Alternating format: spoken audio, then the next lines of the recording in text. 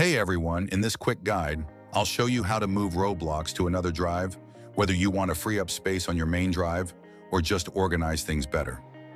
Let's get started. Step 1. Locate Roblox folder. First, right-click on the Roblox icon on your desktop or Start menu. Click Open File Location. In the folder that opens, go 2 steps back in the directory to reach the main Roblox installation folder. Step 2. Copy the folder. Now, copy the entire Roblox folder by right-clicking on it and selecting Copy.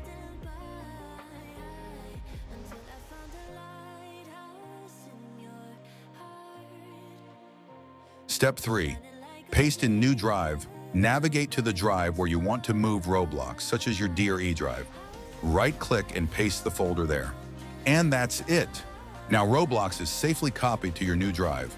If you want to run it from there, just make a shortcut to robloxplayerlauncher.x and you're good to go. If this helped, don't forget to like the video and subscribe for more tech tips.